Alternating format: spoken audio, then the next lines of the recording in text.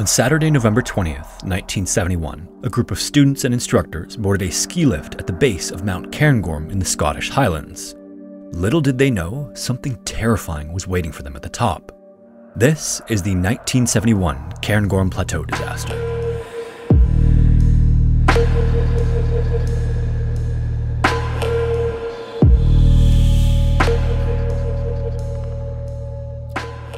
On Saturday, November 20th, 1971, Sergeant John Duff was visiting friends on a freezing night in the Scottish Highlands. The plan was to eat a bit of food, warm themselves by the fire, and spend the night talking and enjoying each other's company. As the night went on, there was even a talk of a bit of whiskey, but in the back of his mind, John knew he had to say no. Such a stormy night with strong winds and snow meant it was possible that someone might have gotten into trouble in the Highlands, and since John was the leader of a local mountain rescue team, finding them would be his job. And soon enough, this instinct proved to be right. At midnight, two of his colleagues knocked on the door to tell him that a group of school children had gone missing in the blizzard. The next morning, John organized a search and rescue and headed out to help with the effort. But despite the efforts of 50 men and as many helicopters as were free, they couldn't find anyone. On Monday morning at about 10:30 a.m., John's radio crackled and a message came through. It was a bad signal, but he could just make out what was being said. One of the helicopters had found someone crawling on her hands and knees through the snow, and when they reached her, she managed to whisper just a few words before collapsing from exhaustion. The mountains that John's team had been searching were the Cairngorms, which are located in the Scottish Highlands, just north of the capital city of Edinburgh. What makes this area especially popular with hikers and climbers is the 1,200-meter or 4,300-foot granite plateau that extends from the mountain Cairngorm all the way to the second highest peak in the British Isles, known as Ben Macdui. The steep edges of this plateau are popular for climbing and skiing, and at the same time, the breathtaking scenery attracts hikers to the trails that crisscross the range. Some of these are easy enough for casual hikers, while others, like the plateau itself, can be a challenge even for experienced mountaineers. Part of the reason for this is that the plateau is quite cold. There's not much vegetation besides some moss and some grasses, and it's even technically considered to have a subarctic climate. What makes it even more dangerous, though, is that the weather can change in an instant. One moment you'll be walking in sunshine, and then a few minutes later, high winds and snow can cause blizzards and whiteouts. In fact, wind speeds of up to 170 miles per hour have been recorded there. Even people who have traversed the Antarctic and climbed in the Himalayas have said that the Cairngorm Plateau can be as dangerous as some of the more extreme parts of the world. The locals have long known about these sudden weather changes and have been finding ways to cope with them for centuries. Across the Scottish Highlands, you can find what is known as a bothy. These are small stone buildings originally built for farm workers, but nowadays they mainly provide shelter for anybody walking the highlands who might want to escape the wind, rain, and snow. Some people even take trips to the bigger and better known bothies as part of a vacation. Most of these shelters have an area inside them to make a fire and a chimney on the roof. Some have basic cooking equipment, and occasionally you'll find tins of food left by other visitors. But for the most part, these are usually just tiny rooms with a stone floor to sleep on and little more than a shovel for digging out the snow or creating a makeshift bathroom. The Cairngorm Plateau has a series of these shelters along its route, and one of the highest is known as Curan Bothy. It's just a small building that's 4 meters by 2 meters, but it does have a chimney for a fire and is also closest to the highest standing lake in the British Isles, so finding drinking water is less of an issue than at some of the other shelters. It also happens to be made from metal rather than stone, making it sturdier. It's also often used as a last resort by hikers crossing the plateau, which always worried some more experienced mountaineers. The thought was that hikers with less experience might use it as an emergency backup for a hike that they really shouldn't have been doing in the first place. In 1968, an unused patch of land to the north of the Cairngorms, known as Leganlia, was turned into an outdoor center and opened to the public in 1970. To this day, over 4,500 kids from 40 different Edinburgh schools visit Leganlia every year to try everything from boating to winter climbing, but in its early days, the center mostly focused on hikes throughout the surrounding mountains. About a year after it opened, a group of 14 children from the outskirts of Edinburgh arrived at the center ready for adventure. One of the teachers from the school, Ben Beattie, who also ran their mountaineering club, had organized a 2-day hike through the Cairngorm Plateau. Ben was popular with the staff and kids because he was outgoing and easy to get along with, and he was also just sort of a natural leader. Every Friday, he took some of the club's members to camp, walk, and explore the wilderness, but in November of 1970, he wanted to do something more ambitious. Critically though, although he was an experienced mountaineer, he hadn't yet walked the Cairngorm Plateau in winter. His girlfriend Catherine, on the other hand, did have experience. She'd been walking the hills since she was just 14 years old and began climbing at 16. She also had advanced qualifications from the Scottish Mountaineering Club, and with 3 winter hikes over the plateau under her belt, she was the perfect person to help Ben with the trip. He suggested to the school and the center that he take her along, and they both thought it was a good idea. Then, needing a third pair of hands, they also took an 18-year-old trainee instructor from the outdoor center named Sheila. Above everything, they had to make sure that the children were safe on the trip, so the center loaned them mountaineering equipment, and at the same time, the school made sure they had all the right clothes for the cold conditions. Then, in addition to all their equipment, they got training from Ben on essential mountaineering skills, like how to use a compass to find your way, even in a whiteout. In preparation for the trek, it became clear that 6 of the group members weren't as capable as the rest of the party due to a lack of experience on hikes, which gained so much elevation. Because of this, the initial plan for everyone to spend a couple days on the top of the plateau together wouldn't work. So instead, they decided to split the teenagers into 2 groups. Those who had been out with Ben before a few times and had some experience would go with him, and the 6 who were less experienced would join Catherine and Sheila on a more straightforward route. The idea was for both groups to follow the same route on day 1, and the experienced group would set the pace while the less experienced group followed in behind. They'd start by climbing up the road to the restaurant at the top of Cairngorm to eat and prepare for the long trek ahead. Then at midday, they'd set off from the restaurant parking lot, following the plateau, past the small but beautiful Lake Locan Biddy, and then up Ben Macdui at the other end. Once they'd done that, they'd descend following a shallow stream until they reached Cwr Bothi, which is another shelter on the mountain pass beneath the plateau. Then, after spending the night and having a little breakfast, the inexperienced group would follow the plateau back right away. Meanwhile, since the experienced group was faster, they'd first head off to climb Britain's 3rd and 4th highest peaks before following the plateau back as well. Finally, at 4:30 p.m, they'd all meet up at an old metal bridge near the foot of Cairngorm, ready for the transport back to the outdoor center. The instructors figured that by splitting the groups up, they would ensure that no one found it too difficult and they could keep each group safer, but they came up with a plan B anyway because they knew how dangerous the Cairngorms could be. If the weather got bad, both teams would skip the climb of Ben Macdui, head for the small Curran shelter at the top of the plateau and hunker down until things got better. Once the weather improved, they'd go down the lower pass and make their way back together. Once the plan was finalized, the head of the outdoor center was okay with it as well, so he signed off on the plan and the instructors prepared to take the excited teenagers on the adventure of a lifetime. On the morning they planned to leave, they checked the weather forecast and there didn't seem to be anything too extreme for that time of the year on the horizon, and certainly nothing bad enough to cancel the trip over. However, what they didn't realize, or perhaps mistook for usual winter conditions, was that a cold northwesterly stream of air had been blowing across most of Scotland that week. Many of the high roads in the area were already impassable, and even some of the lower roads were becoming blocked by snow. And this snow had an impact on the 2 teams almost straight away. They realized that they couldn't use the road to reach the restaurant at Cairngorm, and instead had to take a ski lift to the top. This also meant that they'd set off up the mountain a little later than they hoped, not reaching the restaurant until after they planned to start walking across the plateau already. Once they were finally at the top, the teams tried to get back on schedule by quickly eating their lunches before setting off, but they still ended up starting their hike a little after 1 p.m. As planned, the experienced group went first, followed by the less experienced group about 20 minutes later, but then almost immediately, the weather got much more severe. The experienced group had only covered just over a mile in the snow when strong winds hit them. These gusts whipped up the snow, causing blizzard-like conditions and a total whiteout. No one could see more than a few meters in front of their face, and it became obvious that they had to go to Plan B right away. They followed their training and attached a rope to Ben, and he followed his compass straight towards the Curran shelter with the teenagers in tow behind. It was a long and challenging trek, but by 3:30 p.m. they found the shelter. When they reached it, and in just the span of a couple hours, the weather had been so bad that the entrance to the shelter was completely blocked by snow. After digging it out, they made their way inside and huddled together for warmth, and by then, their clothes were wet and sticking to the cold shelter walls, which was uncomfortable, but it was still far better than being stranded outside.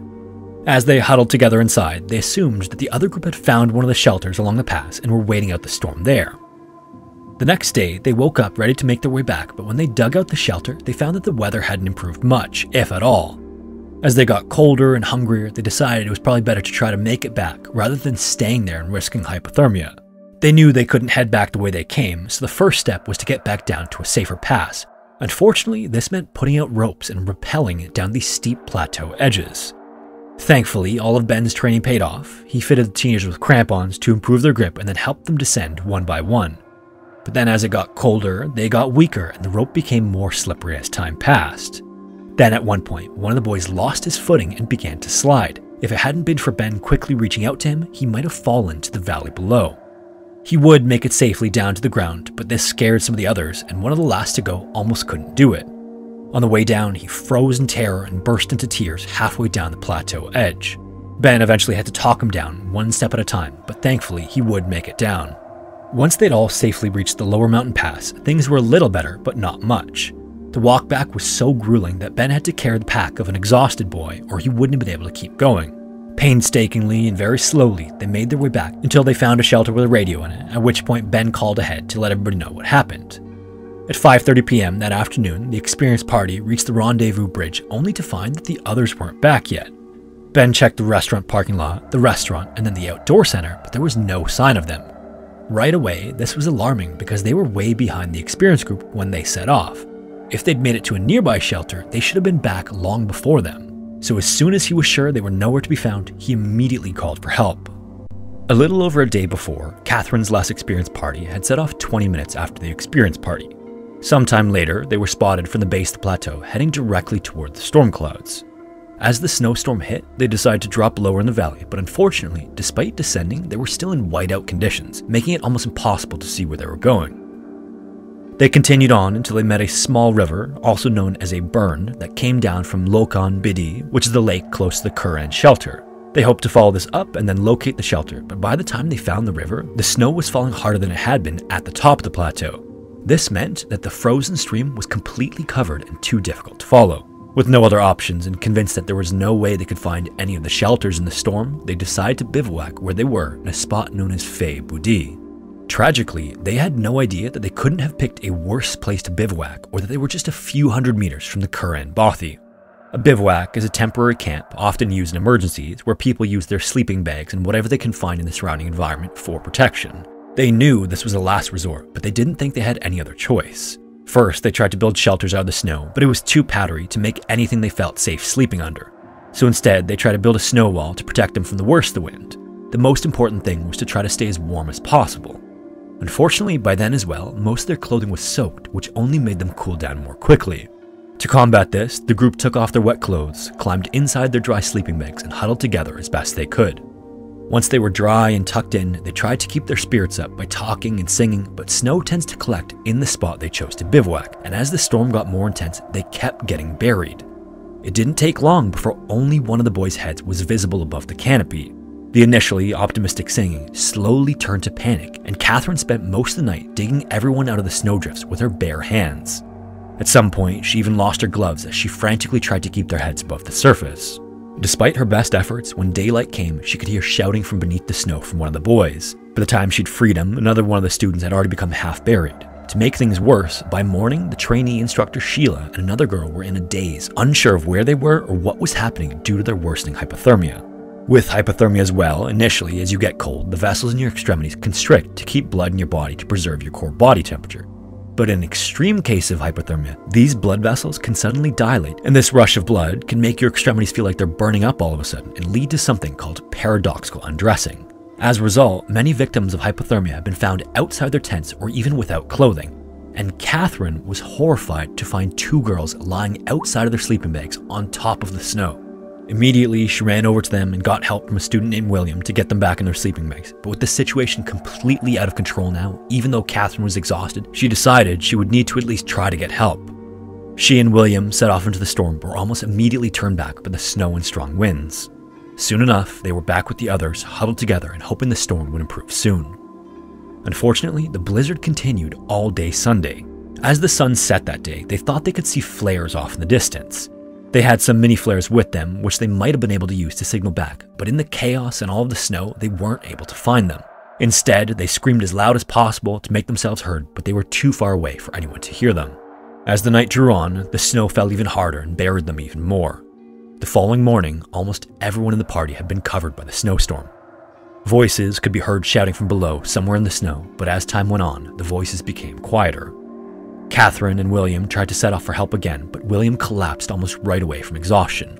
In complete desperation, she knew she had to keep going, so she resorted to crawling on her hands and knees. A day earlier, as soon as Ben reported the less experienced party missing, 3 teams set off to see if they could find them in the most likely spots.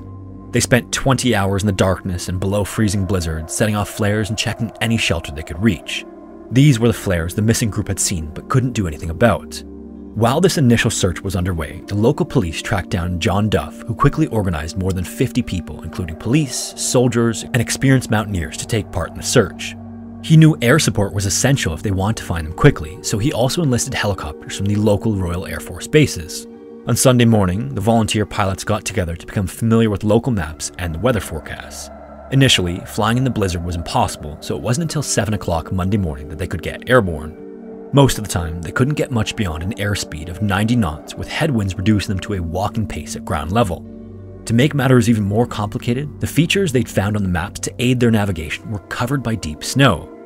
Then, upon entering the first couple of valleys, low-level clouds made spotting anything almost impossible. It was extremely difficult, but they pressed on, and eventually one of the helicopters made it to the Curran shelter. They quickly checked it in case any of the less experienced group had made it, but there were no signs of anyone, so they turned back. Then, almost as soon as they turned around, one of the crew spotted what looked like a small red tent in the snow. The pilot turned and tried to get closer, and as he got near, the tent stood up and began to wave at them. They'd just found Catherine crawling along the ground. The pilot tried to land the helicopter as close to her as possible, but whenever he got too low, his rotors kicked up so much soft snow that it completely blinded him. Eventually, he managed to land in a spot where the snow wasn't as deep, and 2 members jumped out of the helicopter. Unfortunately though, when they got to her, she was so exhausted and frozen that her legs had locked in a kneeling position. In the deep snow, it was almost impossible to carry her back to the helicopter, so the pilot tried to move closer, but again, he couldn't get to them without blinding himself. The only remaining option was for the final crew member to drop out of the hatch with the helicopter's winch in tow and use it to help guide the pilot directly to Catherine. The helicopter rocked back and forth in the wind, but would manage to get the front wheel on the ground and the hatch at shoulder height. Finally, after getting her safely on board, the pilot returned to the original drop-off point to pick up the other 2 crew members. By the time they found her, she was suffering from severe hypothermia and her gloveless hands were badly frostbitten. They asked her where the rest of the group was, but Catherine was so delirious and exhausted that she only managed to get out 3 words, which were "fait bouder," "buried," and "burn." Thankfully, this was enough to let the rescue mission know where the rest of the party was, which was then radioed to the rest of the rescuers. Once John found out about what Catherine said, he sent out another helicopter to the top of the river to see if he could find the missing party from the air. By then, cloud cover had dropped so low and the wind had become so fierce that it was too dangerous again to approach by air. One of the helicopters that tried was even caught in a downdraft that flung them toward the ground. Thankfully, the pilot managed to regain control, but it was clear that they'd have to get to the missing kids on foot. The first person to reach the students was Ben and 2 of his colleagues, soon followed by John and a doctor.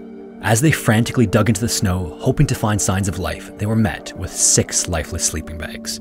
In them were 5 of the students and the instructor trainee, Sheila. The 7th and final dig was to free someone in the middle of the group, a boy named Raymond. While they were uncovering him, one of the rescuers saw his hand move. They immediately stopped and checked and found that somehow he was still breathing. They started digging even more frantically, and then the doctor took charge of him as soon as the snow was brushed off. John was wearing a coat designed to be used in the highest mountains of Alaska, so the doctor took it from him and wrapped it around Raymond while John called for air support. Eventually, guided by ground flares, a helicopter landed and flew Raymond directly to the hospital. After he was rescued, they moved the remaining bodies to an area where they'd be less likely to be covered by snow. Then they marked them with poles to be recovered later when the weather cleared so they could be returned to their families. Back in Edinburgh, the police had gone out to the parents' houses on Sunday afternoon, so the day before they were found, to tell them that the group was running behind.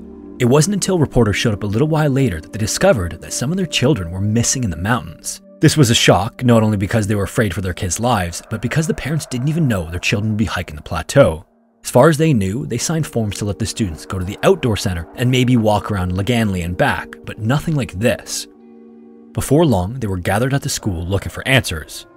Tragically, on Monday afternoon, they were told that 5 of the students had died in the storm. In the aftermath of the disaster, the children's relatives did all they could to make sense of what had happened. There was, of course, an inquiry into what happened that began almost immediately. The cause of death was officially ruled as cold and exposure in every case, and to begin with, there was talk about banning schools from sending their students on expeditions in the Highlands. The ban wouldn't end up happening, but from then on, there was a set of rules recommended for any trip taken in the Cairngorms. There was also talk about whether or not all of the high-level shelters should be removed. Maybe more people might have survived. The less experienced group's only course of action was to turn back rather than continue on and look for the Curran shelter. Some people argued that the old shelters lower in the valley were perfectly safe and that only higher, potentially more dangerous ones should be taken down. Others argued that even the high shelters were better than nothing if you got caught out. In the end, it was decided that the shelters on top of the plateau should be dismantled, and while some survived, the Cairn Bothy was demolished in 1975. Hello everyone, thank you so much for watching, and hopefully I will see you in the next one.